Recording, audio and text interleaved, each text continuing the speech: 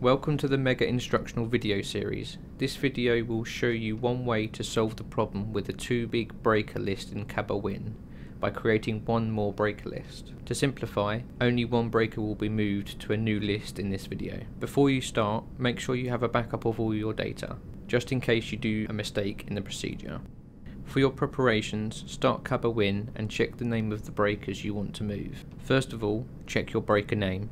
In this case, EEK-JJ-S12VD4. The number of the folder is number 6. Start Explorer. Now you need to copy the CB folder. Open directory Megger and select CABA Win.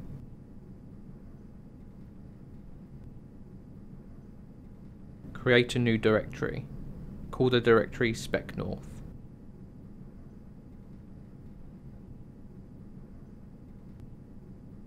Go to the original directory, normally this is called Spec 1. Select and move or copy my breaker number 6.